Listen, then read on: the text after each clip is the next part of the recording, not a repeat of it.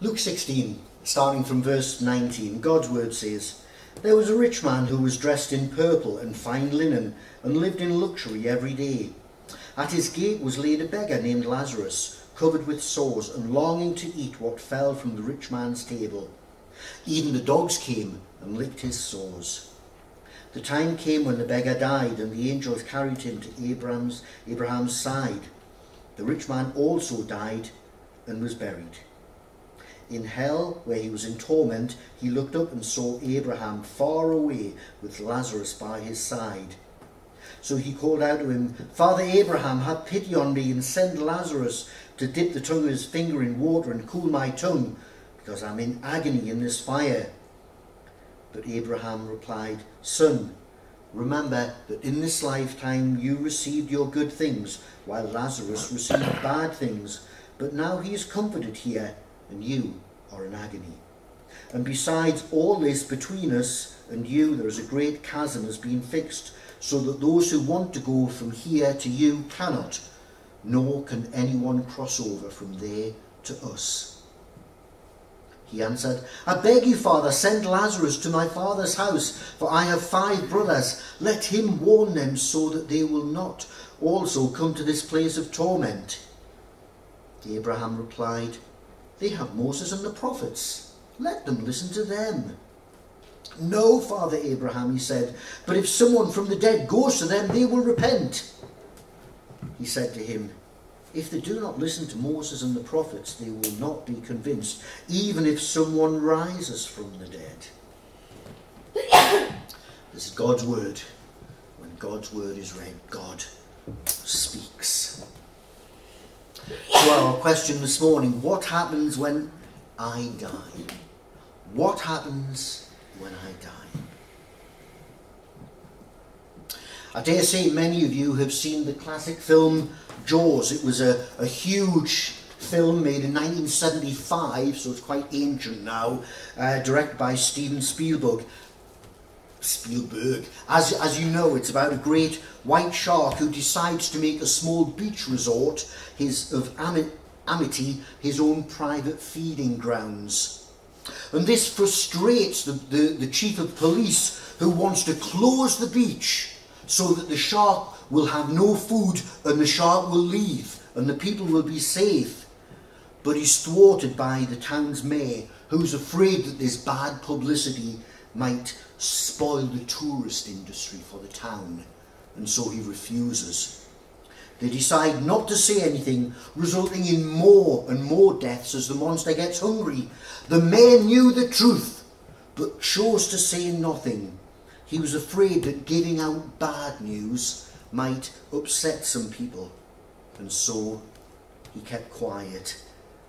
And the good people of Amity and the visitors, many lost their lives because he was afraid to tell the people what they needed to know to save them from certain disaster.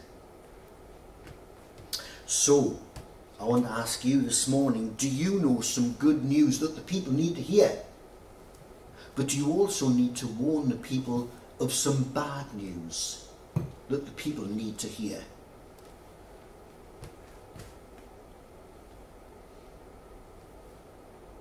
I want to look at our subject this morning under 2 headings. What happens when non-Christians die, and what happens to Christians when they die. So what happens to non-Christians when they die? The Bible has much to say about this. Jesus spoke about 2 particular things more than anything else. The first, do you know what it was? Money. Jesus spoke about money more than anything else, and our attitudes and uses of it. And he spoke about hell more than anything else. More than 25 times Jesus spoke about hell. He clearly spoke about hell. To spoil people's fun? No. So that we clearly understand that there is a hell. He had no taboos about speaking about hell, so neither should we. Turning to the passage, in verse 22 we read that the poor man died and was carried by the angels to Abraham's side. The rich man also died and was buried, and in Hades, being in torment, he lifted his eyes and saw Abraham far off with Lazarus at his side. So quite clearly, this is not the same Lazarus that Jesus rose from the dead. Okay, not the same man whatsoever, same name, that's okay. And he was, where did he go? Where did the rich man go? Well, your NIV says hell. But if you look beside it, in verse 23, it says in hell, you'll see a tiny little letter C. And if you go down to the bottom of the page, it says that the Greek word actually means Hades. This is a slight confusion by the NIV. The NIV is not as clear as it could be here. The rich man went to a place called Hades, where he was in torment. That is not hell. They are not the same place. Hades, or as it's referred to in the Old Testament, Sheol, is a waiting place. Okay? When non-Christians die, they go to Hades or Sheol. It's the same place, different name. And it's a temporary holding place. And the non-Christian will go to Hades, the temporary place, until the day of judgment, which is when the Lord Jesus comes. And then, if they are found wanting, with no faith in the Lord Jesus, then, and only then, will they go to hell. Okay? So Hades, when they first die, when Jesus comes, his second return, and judges them, then those without faith in Jesus will be sent to hell. Not until. Okay? The NIV is slightly misleading here. Very clear, the rich man was in Hades, where he was in torment. What was it like? A place of agony. It was a place of agony. Unrelenting agony. And it was a place where there was no second chance. It's not a place where you stay for a while and then there's a second chance of going to glory. Verse 26, Abraham says, between us and you a great chasm has been fixed, in order that those who would pass from here to you may not be able, and none may cross from there to us. So that it's a place of no second chances. They're in constant, conscious agony, and it lasts for all of eternity. It will never, never end. They will be in physical pain, but they're also going to be in mental anguish, knowing that they are separated forever from the living God whom they have rejected. Hell itself will be a place once described as, if all the pain, sorrow, misery and calamities which have ever happened to all of mankind should meet together and centre down on one man, that would not amount to one day in hell. But all the calamities that happened to humanity were centred just down on one man. It would not amount to one day in hell, it has been said. Now we all have friends who say, I want to go to hell because that's where my friends will be. That's where the best party's going to be. How wrong they are. How wrong they are. There will be others there. Many of their friends will be there. But those condemned to hell, it says in Isaiah, and they will go out and look at the dead bodies of those who have rebelled against me. The worms that eat them will not die. The fire that burns them will not be quenched. And they will be loathsome to all mankind. In other words, there will be plenty company, but there will be no friends, because everybody will loathe one another. They will not want company with one another. They will loathe each other. There are no relationships in hell. Christmas is coming. That means the Steve McQueen film, The Great Escape, will be on television. And what was Steve McQueen's punishment for constantly trying to escape? Isolation. Isolation. The Germans knew, but any prisoner of war camp knows that isolation is a dreadful punishment. will be in isolation forever and ever. In verse 24, notice that the rich man said, "Father Abraham, have pity on me and send Lazarus to dip the tip of his finger in water and cool my tongue, because I'm in agony in this fire." Whatever agonies we have experienced in this world, it will be of nothing compared to the agonies of hell. In Matthew 24, Jesus said, "They will be thrown into the fiery furnace where there will be weeping and gnashing of teeth."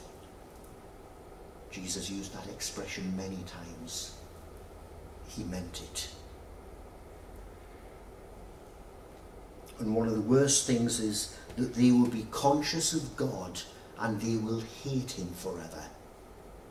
God's presence will be known in hell, but the people will hate him forever. Why are they there?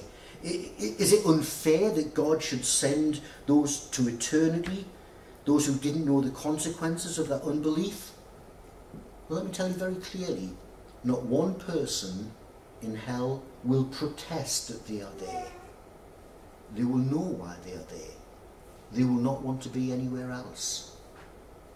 The cartoon picture of people struggling and pleading to trying to climb out of hell, and God's pushing them down with a big stick saying, "Ha ha ha! You got what you deserve." No. They will be in hell and they will know why they are there. And they will never want to leave and go into God's presence. They have rejected God in this world. They want to reject God forevermore. We can talk about the heathen in other countries who haven't heard about Jesus. But the Bible says, Romans chapter 1 says that all mankind have seen the beauties of God's creation, so that nobody is without excuse. All human hearts know that there is an Almighty God. What has been the best-selling book for year after year after year after year? It's the Bible, isn't it? Now we know it's not the best read book, but it's the best-selling book. And in every copy of that book, there are stories of judgment that every child knows. There are stories about Adam and Eve. Judgment was served on them, wasn't it? Stories about Noah's Ark. Tell me a child who's never heard of Noah's Ark. Isn't that about God's judgment? Sodom and Gomorrah? Jonah and the whale? Isn't that about God's judgment? Everybody knows these stories. But they will not respond because they choose not to. All of these stories are known to everybody. They speak of God's judgment over sin. So those in hell will be without excuse. You know that the number one reason why this church isn't packed out to the rafters with the good people of Oakwood is because the people refuse to come. Isn't that true? The people refuse to come. They are rejecting God. And those who've rejected God in this life, God gives them the desires of their heart in rejecting him in the afterlife. C.S. Lewis, you know, the author of The Lion, Witch and the Wardrobe, C.S. Lewis said, "I believe that the damned are, in one sense, successful rebels to the end. The doors of hell have been locked from the inside," said C.S. Lewis. Locked from the inside.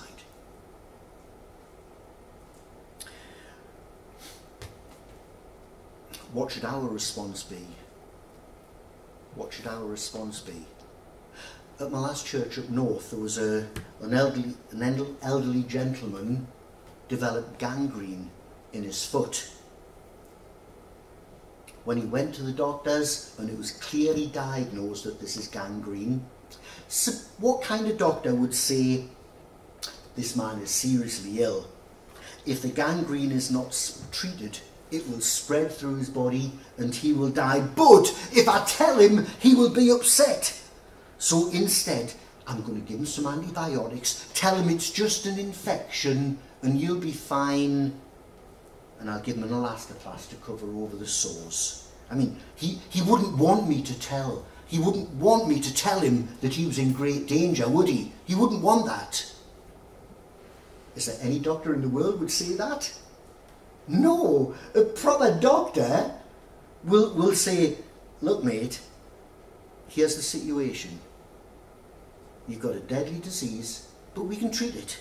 We can do something about it. It will involve bringing you into the theatre. It will involve taking very sharp knives and cutting off your foot, but you will thank me for it because you will live. Isn't that what any patient would want to hear if they're seriously ill? Then we have good news that people need to hear. We have good news that people need to hear. And we cannot keep it to ourselves. Can we dare say, I don't want to tell them in case they get upset? Our attitude should be that of a caring doctor. Tell them. Because there is good news. Yes, there is bad news, but there is good news.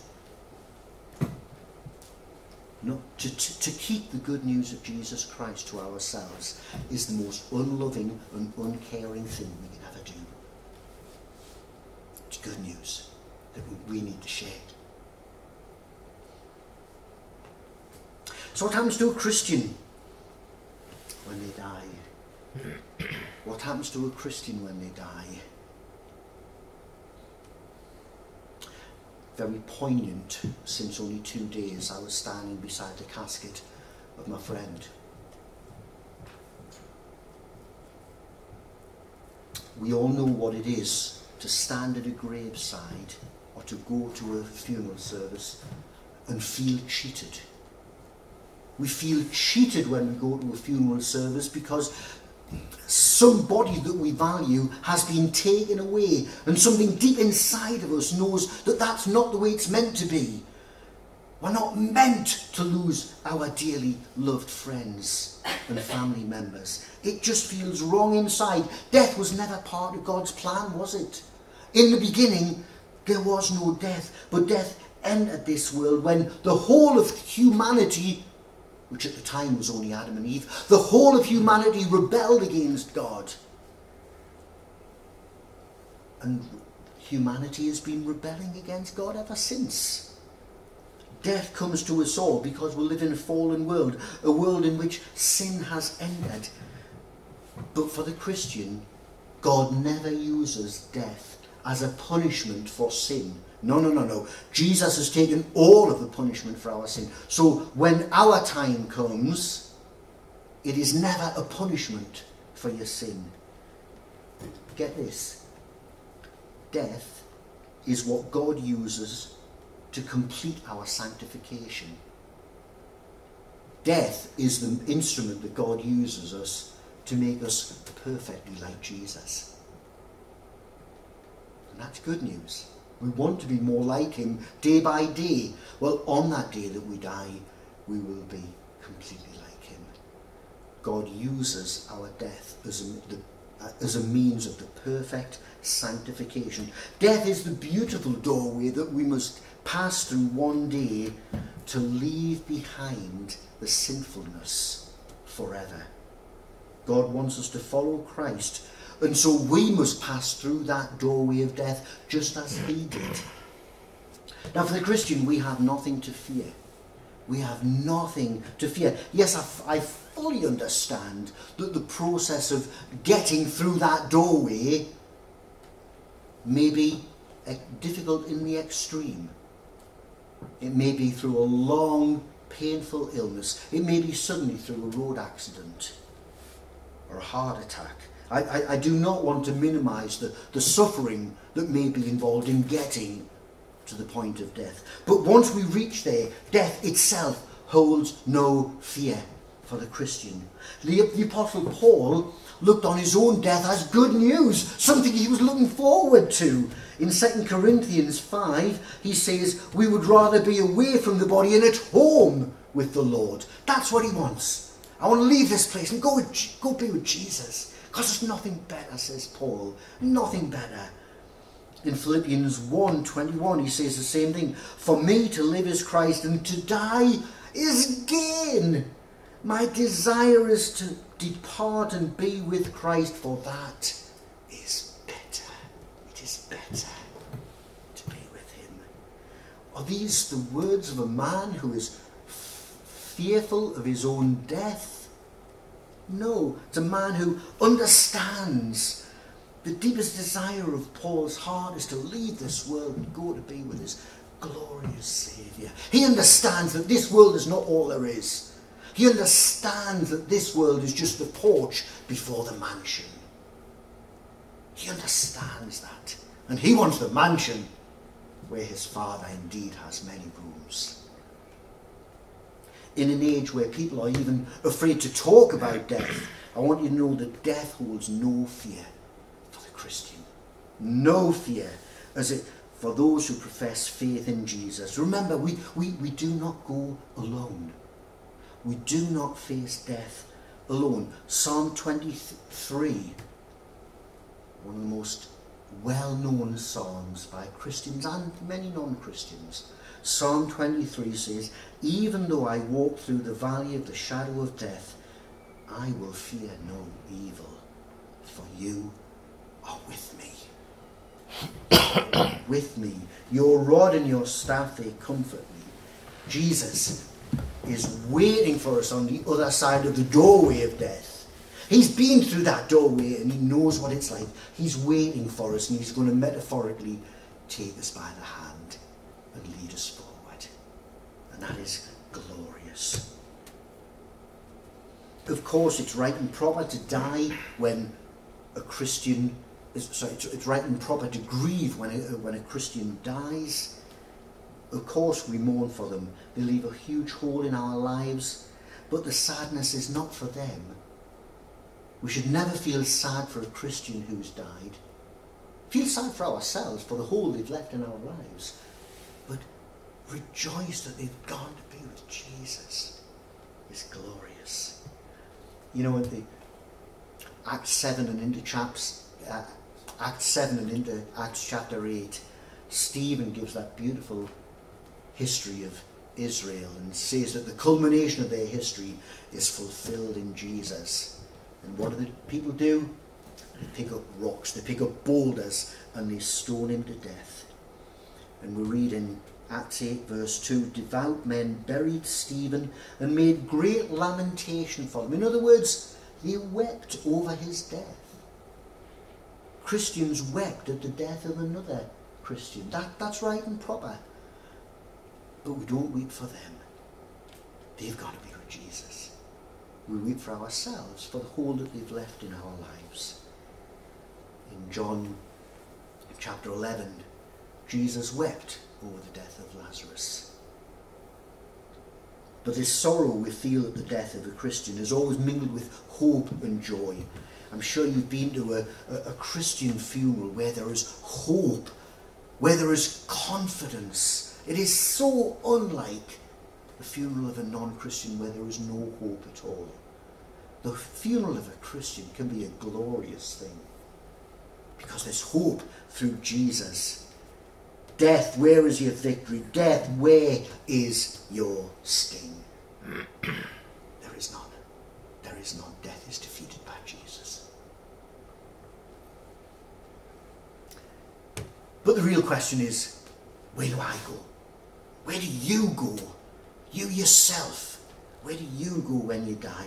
I'm interested in the theory. I'm interested in the theology, but I want to know about me. I want to know about my wife. I want to know about my kids who trust in Jesus. What happens to them?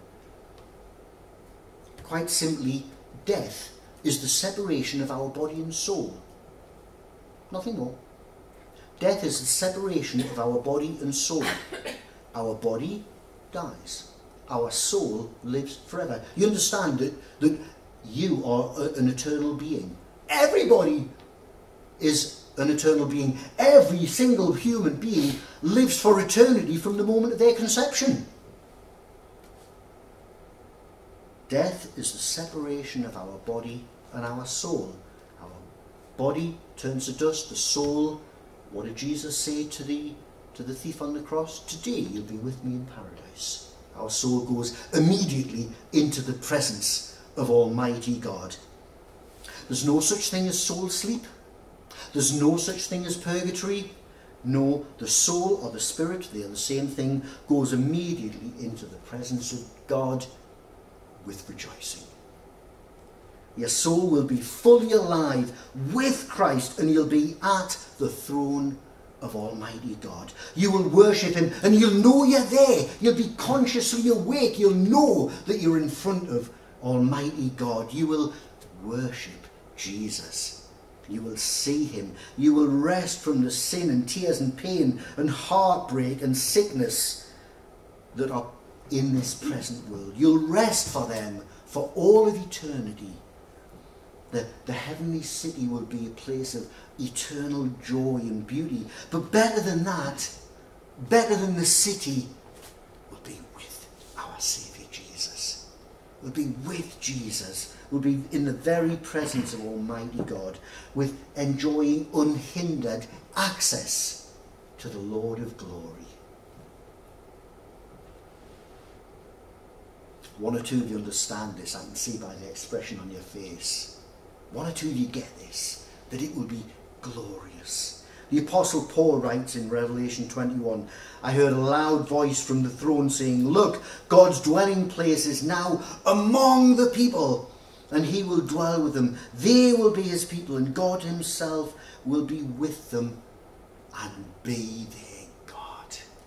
How glorious. In 1,000,000 years' time, you'll be standing in front of the throne, amazed, delighted and satisfied in the Lord Jesus. In 10 million years' time, you'll be doing exactly the same thing, and you will love it. You will never get old. It will always be glorious for all of eternity. Forever in God's glorious presence. Heaven is the one place where God makes his glorious presence known intimately forever. When you look into your Saviour's eyes, and he looks back to you with loving eyes, you will see the fulfillment of everything we know to be right and good in the universe. Then, with joy, our hearts and voices will join the redeemed, and join with, from all the ages, join with the heavenly armies, singing to him who sits on the throne, and to the Lamb be praise and honour and glory and power forever. And the 4 living creatures said, Amen, and we join the elders, and we'll fall down in worship. We'll be among that crowd one day. It's fantastic. The prospect for the Christian is glorious. I need to close with one simple thought. That if you've never come to a personal relationship with this Jesus, the Bible urges you to do it without delay. Do it without delay. If you've not come to Christ yet, come today. Come today. God does not want you to spend eternity away from him. Get this, in Ezekiel 33, God declares, as surely as I live, declares the sovereign Lord, I take no pleasure in the death of the wicked, but rather that they turn from their ways and live. Turn from your evil ways. Why will you die, O house of Israel? See the heart of the Lord here? That's what he wants. He wants people to turn to him and be saved. Going back to the Bible reading from Luke 16, we saw that the rich man was not condemned for any great act of evil. He was condemned because he left God out of his life. Simple as that. He left God out of his personal equation. He put his faith in all these beautiful luxuries that he had and his luxurious lifestyle, and quite simply, he left God out of the equation. That's all. That was his greatest sin. The greatest sin anyone can commit is to trample on the spilt blood of Jesus Christ and say that it doesn't matter. In verse 27, he begs Abraham to send his brothers and warn. He begs Lazarus to go to the brothers and give them a warning, but there's nothing Lazarus can do. In verse 29, Abraham explains that the only thing that will save his brothers is to listen to Moses and the prophets. Where would they hear about Moses and the prophets? In this book. This is the place where you hear about Moses and the prophets, isn't it? He's saying, I've given you the Bible, go read it. Go read it and find the message of salvation. And take notice of what it says. In Acts chapter 16, it says, believe in the Lord Jesus and you will be saved. That was right 2,000 years ago when it happened in the city of Philippi, and it's still right today. Believe in the Lord Jesus and you will be saved. That applies to you now if you've never trusted in Jesus.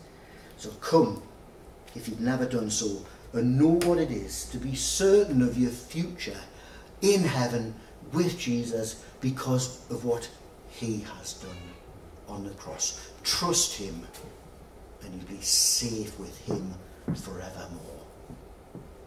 I urge you, do it today if you've never done so. He's a glorious Saviour. And it's going to be so exciting to spend eternity with him, which is what he wants for you.